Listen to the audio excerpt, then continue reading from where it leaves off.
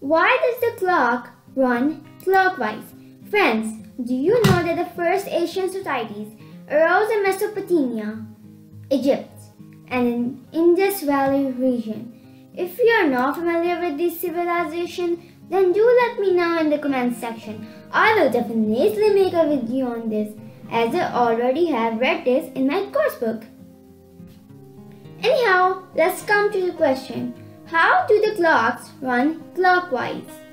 The early civilization of Egypt used the shadow for the sun for telling the time, also known as sundials. Egypt is located on the northern hemisphere of the earth, so the shadow moves towards the right due to the rotation of the earth. That is what everyone was used to, and when the first mechanical clocks were developed, the hands of the clock continued to move on the clockwise direction.